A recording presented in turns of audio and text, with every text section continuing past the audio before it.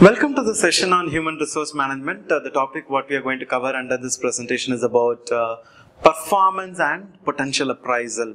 Any idea what is this performance appraisal is all about? I hope all of you must have undergone performance appraisal in your existing, workplace. It's a very good, kind of a process also. At the same time, very bitter process also for some people. So if you look at it, actually, performance appraisal is nothing but we try to evaluate or rate the employee performance based on certain kind of a criteria. That's what exactly performance appraisal is all about. And we also, trying to look at it potentially how they can develop their process in the future. So that's what exactly potential appraisal talks about. Now let's try to look at, what are the topic we'll be covering under this particular topic. We'll be covering first performance appraisal system as a topic 1, and I hope all of you are very familiar with.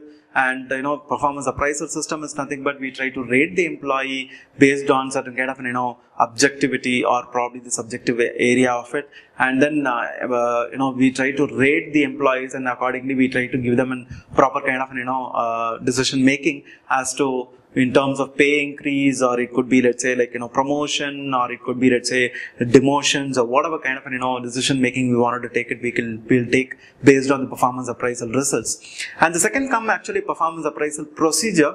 What kind of a procedure, what is the kind of a method we need to adopt for performance appraisal, and what are the kind of method in which we can able to rate the employees. All those things we'll be covering under this second topic.